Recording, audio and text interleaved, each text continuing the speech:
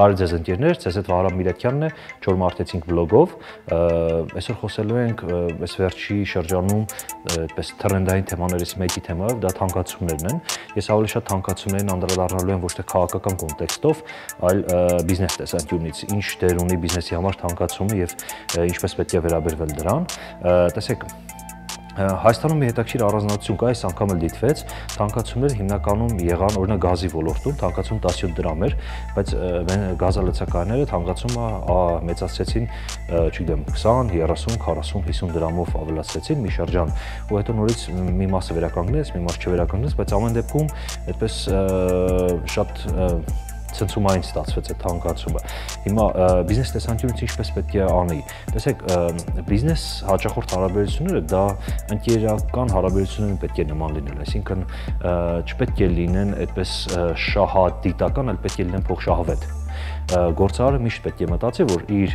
հաճախորդի համար ինքը պետք է լինի փոխշահավետ, իր հաճախորդը պետք է իրեն վստահի։ Գազալցակայաններ կան, այդպես օրինակն էլ եղավ, որ իրենց մոտ չէին բարձրացրել գումարը կամ բարձրացրել էին շատ քիչ, այդ գազալցակայանների հերթը ավելի մեծ էր։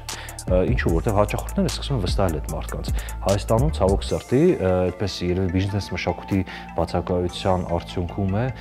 կամ այլ բիզնես մշակույթի բացակայության, այլ բիզնես մշակույթի առկայության հետևանքով փորձում են հնարավորինս բոլոր հնարավոր իրավիճակներում շատ կարճ ժամանակում շատ արագ հարստանալ։ Այդպես են մտածում գործարարներից շատ-շատերը, ու արդյունքում երբ որ մի քիչ հնարավորություն է ստացվում, սկսում են մեծացնել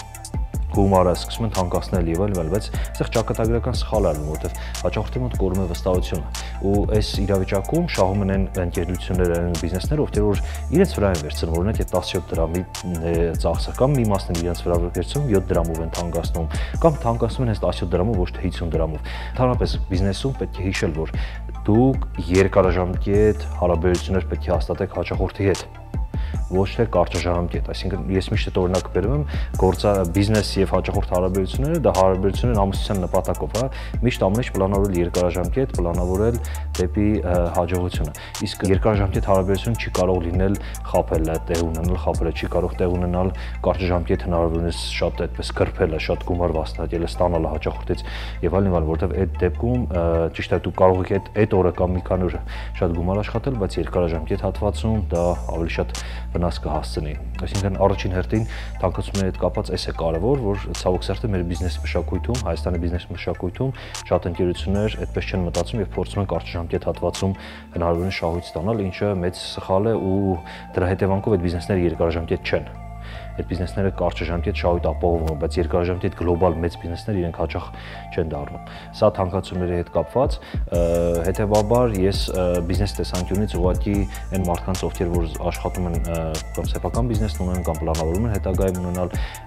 խորհուրդ կտամ միշտ հաշվի առնել այս վերանշյալը եւ այս կարճաժամկետ ցնցումները այնպես անել, որ հնարավորինս քիչ անդրադառնա